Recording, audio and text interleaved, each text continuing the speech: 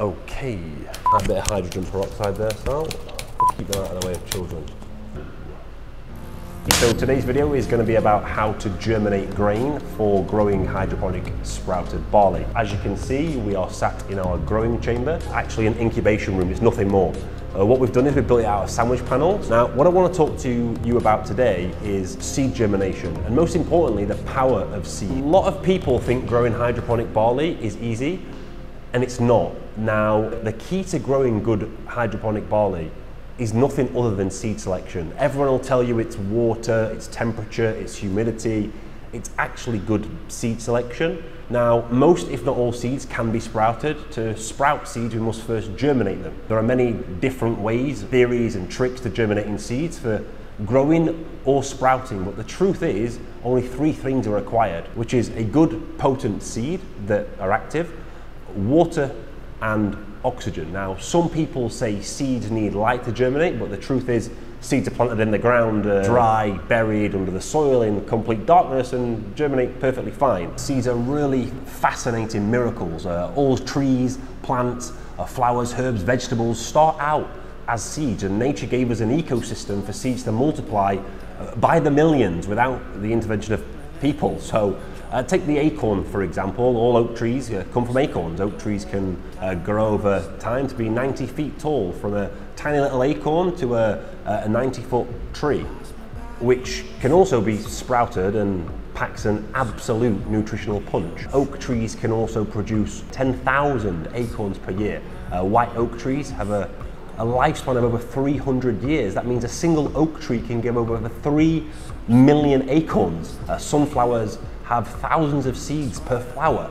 The power of seeds and the reproduction capacity of them is nothing short of a miracle. What we're doing at Verticroft is harvesting the power of a seed to create a fresh, sustainable source of animal feed in the Middle East. High in digestible protein, good fibers, vitamins, minerals, amino acids, and high in digestibility. Today we're focusing on the very first part of our growing process, and you can check out our other videos on the power of Vita sprouts and the science behind it on our channel. But before we get into how to germinate your seeds for fodder production, let's look at the science behind the germination and sprouting process. So plants contain 6 major parts: the stem, the leaf, the flower, the root, the fruit, and the seed. What's inside a seed is where the miracle happens. Technically, a seed is the reproductive organ of the angiosperm. It's a structure that is formed by the maturation of the ovule within the ovary of the angiosperm, i.e. it's the mature ovule within the ovary of the angiosperm, i.e. the mature ovule. So a seed is comprised of several parts. The coat, the outer part of the seed, is called the testa.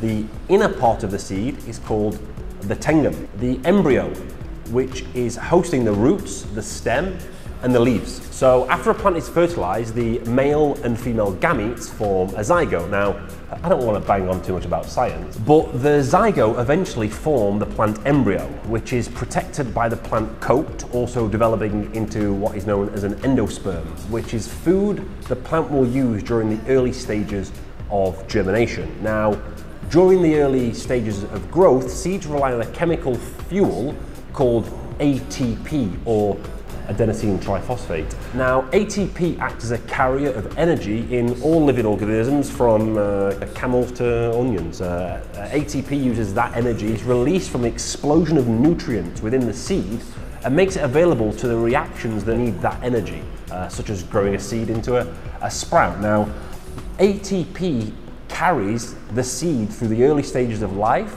so 24 to 48 hours, before the seed grows leaves and photosynthesis begins. Now, try saying that with veneers. So seeds rely on the endosperm for food and ATP for energy until leaf matter is produced and starts creating chlorophyll. Chlorophyll molecules convert the energy of light into carbon dioxide, carbohydrates, and oxygen.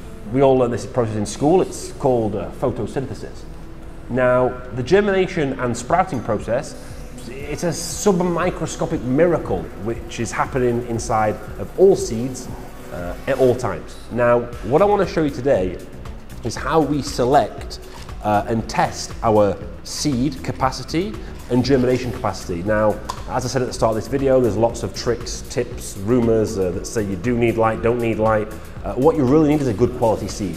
So when you're growing hydroponic fodder, what we're looking for is any seed of barley with a germination capacity of 90% or more. Now, what that does is allows you to create a really thick root mat and actually grow really thick, fine grass. Now, if you use a seed at less than 90%, you're gonna get a really thin root mat and your plant base isn't gonna form that well. So we've got a 90% barley seed germination rate. We have got a litre of agua, which in English is known as water, a 60 ml syringe, and hydrogen peroxide. Hydrogen peroxide has got the chemical formula of H2O2, and it's basically going to be mixed in the litre of water at 1 milliliter per litre. Now, we do this in large scale, small scale, we run our tests, but when we're germinating large batches of grain, so for this system that I'm sat in, we need to germinate 200 kilos of grain per day, and we use the same formula and same mix ratio of hydrogen peroxide, 6% you can buy it at any chemist, supermarket, pharmacy, and we mix it into the water, which I'm going to show you how we do that in a minute. Now, though, it's extremely important that we're constantly testing the germination capacity of our seed. Now, before we import all of our seeds, we obviously send them to laboratories and get them analysed. Now, storing seed in itself is a skill, and that's what we excel at.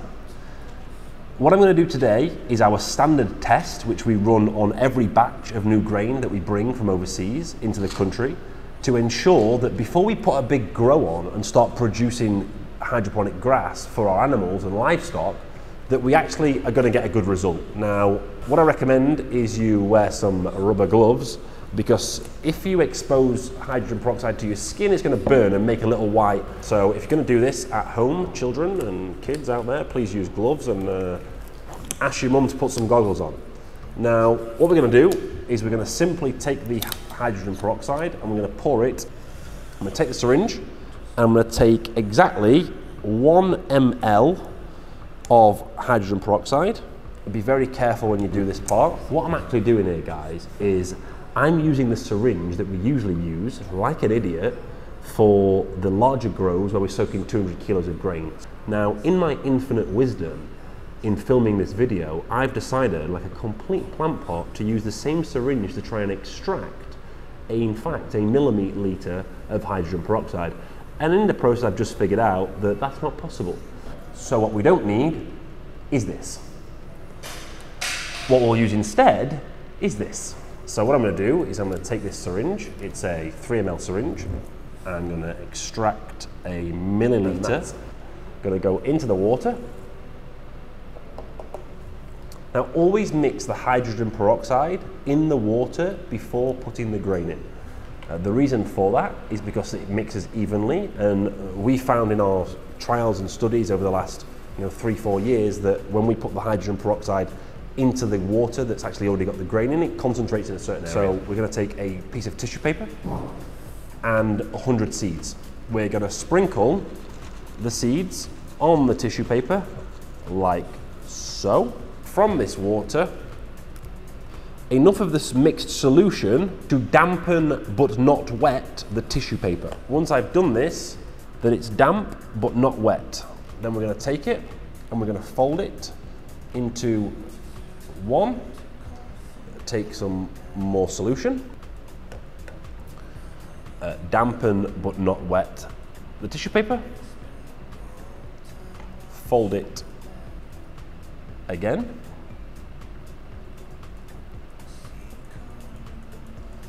dampen but not wet. Make sure you put the lid back on the needle or you're going to stab yourself. So then we're going to place it into a sealable bag. Now, we're going to leave this, it can be left in a cupboard or anywhere you like, for 48 hours. Where we're going to come back, and from the 100 seeds, what we want to see is that at least 90 of the seeds have grown a little tiny chits, and we know that their seeds are good, that they germinate well, and they're going to be successful in our system. We're producing 15 to 20 tons of fodder per day, and I can't be putting, we're using 3-4 tons of grain per day.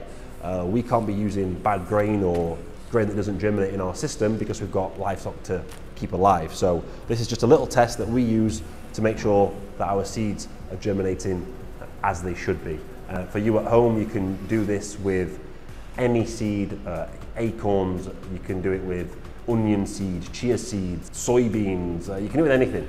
And this is how most gardeners, garden centres, amateur growers are in fact testing we're going to take seeds on a much larger scale than this bag, and we're actually going to plant them in this wonderful room, which we'll show you in a different video, but you might be taking the seeds out of here and actually using them to grow cucumbers, tomatoes, capsicum, sunflowers, and this is how you at home, for home gardening, would actually start your seeds. So to recap, you're going to need 100 seeds, or 10 seeds, or an equal amount of seeds. You're going to need 1 litre of water, some 6% hydrogen peroxide, a needle, a piece of tissue paper, and a sealable bag. At which point you're going to come back and hopefully your seeds have got little chits, and that's how you germinate grain and test the germination capacity of your grain or seeds for sprouting or growing. Hope you enjoyed. See you next time.